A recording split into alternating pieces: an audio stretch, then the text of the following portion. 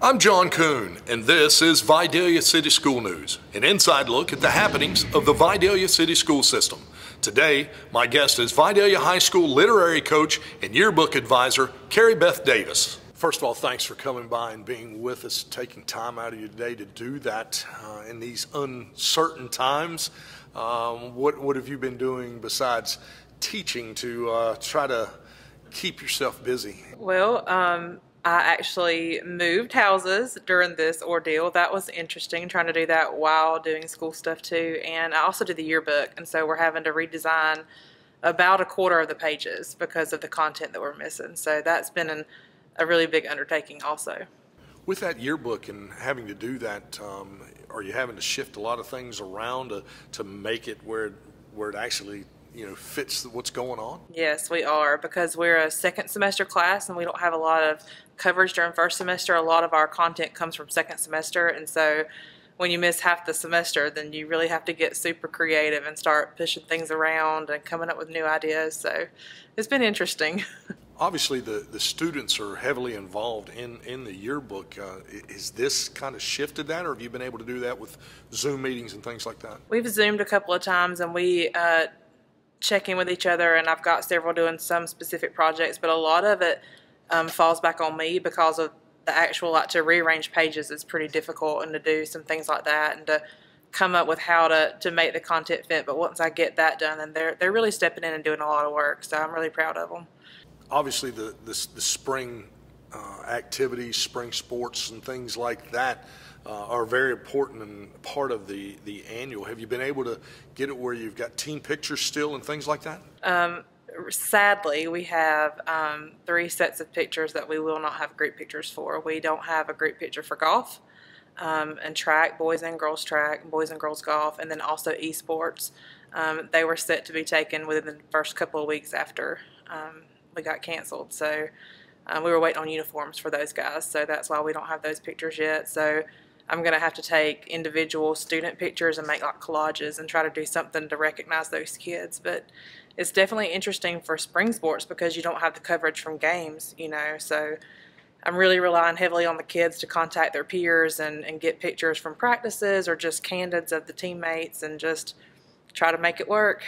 Well, let's shift gears a little bit and go to another part other than teaching, and you are the literary coach, and obviously very successful, tons of region titles, individual state titles. This year looked like you were ready to make a run for the championship, and all of a sudden, the week before you were ready to compete, it's over with. What was the feeling there? It was devastating. The kids have put in so much work after school, during school. I mean, it was a huge setback for us and for the kids especially because we're really senior heavy. On this year's team, there were 8 seniors, and so it was really difficult for them to come to grips with the fact that they had poured their hearts and souls, and we were 2 days away from state, and it got canceled. So, individually, as a coach, what was the emotion that you were going through? I'm sure it was from one extreme to the other. Yeah, it was really difficult. At first, I was really upset about, the time that we'd put in and just knowing that it was almost for nothing. That's the first thought that goes through your mind is, we've given, and not just me, but I mean, Mr. Morgan working with the music groups and Miss Pornell helped me with the acting groups, and we just spent so much time. And so the first thing was, oh my gosh, all that time, that we've put in, the kids have put in, and then it was the heartbreak for the seniors and just knowing that since we are losing so many, that it's going to take some rebuilding to get the team back up. Like I was really confident that we had a chance for state this year. Well, obviously from last year and building on the momentum that you were carrying into it, all the talents you had coming back. You mentioned Mr. Morgan and what he does with the musical side of it. That's a huge part of it, isn't it? It's huge. It's huge. That's 4 of the 12 events is music. So it was really, I know that he put a lot of time into it. Like he told me that he started trying to pick out music back in the fall. And so, that's something that people don't know about literary is that it's literally almost a full year of, getting ready in some capacity. And so it was difficult for everybody. he, of course, is retiring. You talked about a void that was going to be left with your seniors. This leaves a huge void too, doesn't it? Yes, it sure does. I don't know what we're going to do without him. I just hope that we, get a good replacement that can come up and keep this tradition, this legacy going that we've started building. And through the years, the vocal part of it has been very strong. I mean, we've had some outstanding singers come out. We sure have. Way before I came, I mean, the singing was one of the stronger categories, and so it's definitely going to be interesting to see what next year holds for us. Go to the one-act play. Obviously, that is in the fall, but we have parts of that in literary. Miss Purnell, of course, you said helps you with that. I think to Jeriah Williams right now, really quick, and don't want to single out anybody, but boy, what a great accomplishment that she has already done, getting accepted to Oglethorpe. Yeah. Just talk about her a little bit. Jeriah, last year was her first year competing with literary, and she won a state title. She did a humorous oral presentation, which is, they call the acting events oral presentation, but she did a humorous piece where she played probably 5 or 6 different characters. It was about a camp called Camp Sunshine, and it was really great, and she just blossomed. I mean, she's always been so good at what she does with acting, but then this year she decided that she didn't want to do an individual event, and she worked with Hannah Connor, another senior, and they were doing the duo oral presentation. And I think that was probably one of the most devastating for me because we'd worked so closely in it. They're both in my 4th block drama class. And they took, this year, we were so proud of them, they decided they wanted to do The Help and by Catherine Stockett. And they took the book and condensed the whole entire book in less than 10 minutes and played characters. And they wrote the script and they worked on it for months. I mean, since probably January.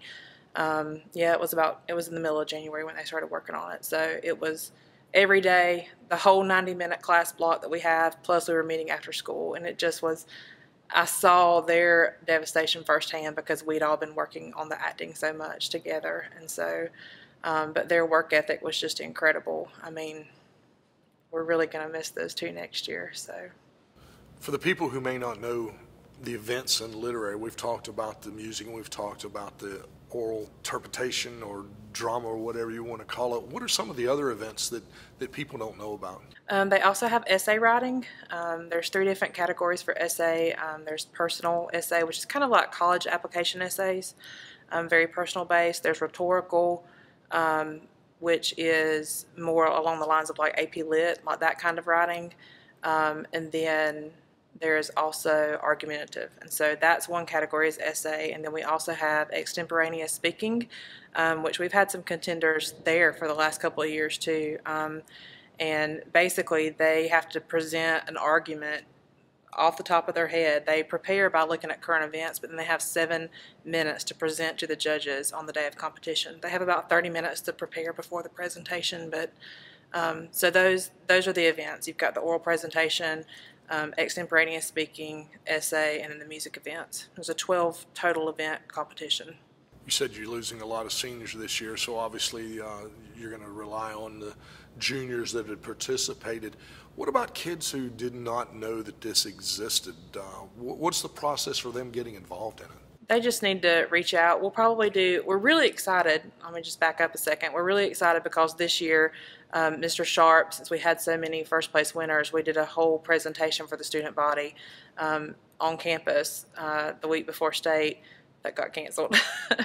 And so that was really good because I think it'll kind of showcase the event. People don't know a lot about literary because it's not a moneymaker and it's not like a sport where you get to come out and watch it, and it's often during the middle of the day, and it's just a different kind of sport, if you want to call it that. But I hope that these kids will see just the talent that we have here and want to be a part of a team that can help earn our school some points. So they can just reach out to me or Miss Pornell or any one of us and just ask questions. We always start really working hard in January every year. Talk to the point about it's not something you come out and watch or, because it's in the middle of the day. Do you guys actually have competitions with people during the year, or is it all based in the region? It's all based in the region. So it's a very different, like I said, a different kind of event because people really just don't know much about it. And the kids, to me, it shows that the kids that do get involved really are passionate about what they do, because they're not doing it for show.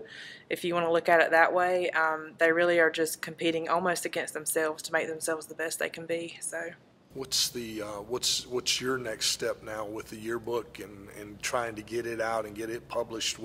Where are we at as we start to wrap this up? We are trying to get some creative thinking about how to make those pages really sing. We want to really honor this group of kids and just make sure that we do our best just to showcase, you know, what happened during the school year, but also what happened during this time off. So we're asking kids if they have anything they want to put in the yearbook, like anything that they did, any service projects they might have been involved in, or just fun activities they did during the break, to reach out to either me or any one of the staff members and to get us some pictures, and we'll be sure to showcase them. As we close, I always give you a chance to be able to say what's on your heart to your students and to even the parents. Anything you'd like to say? It's probably going to make me cry. I just want to say just thank you guys for just how much effort you've put in and how much just the heart behind what you've been doing these last few weeks. Kids that are missing us, just know that we're missing y'all, and those that might not be missing us yet, we still miss you guys too. And we're really just excited to see y'all again in the fall. And to parents, thank you so much just for supporting us and supporting your students and doing the best that we all can to get through this time together. Carrie Beth Davis, thanks for what you do for our students, and thanks for taking time to come about and talk to us. Thank you.